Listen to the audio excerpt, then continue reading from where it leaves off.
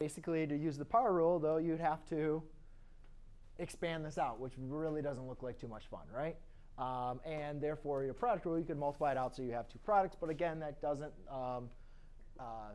look too fun to be able to expand this. So I know this is, again, f of x. OK, you could change the name if you need to. But again, I'm just going to look at actually, I'm going to change this. I'm going to call f of x h of x for this example.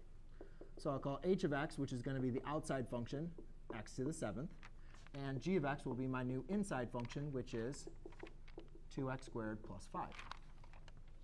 OK, so again, when we identify the chain rule, I want to identify that outside and that inside function. Here's the function that g of x got plugged into. Does everybody kind of see that? And you can always go back and check.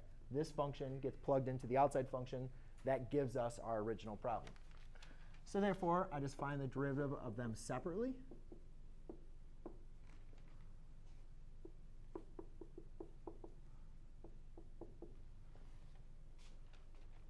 And then, to find my derivative, f prime of x, basically what I'm doing in this case is I'm doing the composition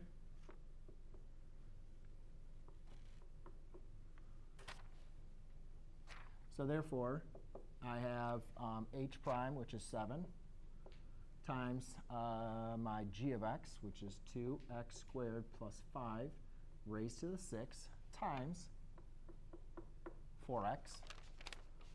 I'm not going to expand this. And then I'll just multiply my two values. So therefore, I have 28x